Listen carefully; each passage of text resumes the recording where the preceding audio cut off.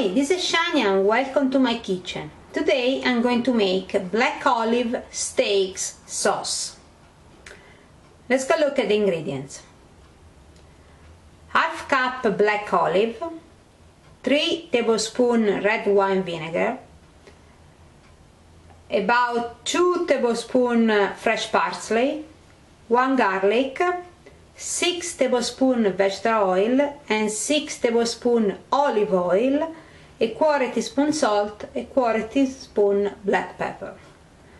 Let's go start to make this sauce. We start with half cup olive oil, black olive. Now we add about 2 tablespoons fresh parsley. Now we add 1 teaspoon chopped garlic. We add 3 tablespoons red wine vinegar, 6 tablespoons vegetable oil, and 6 tablespoons olive oil.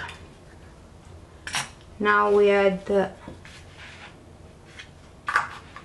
a quarter teaspoon salt, a quarter teaspoon black pepper. Now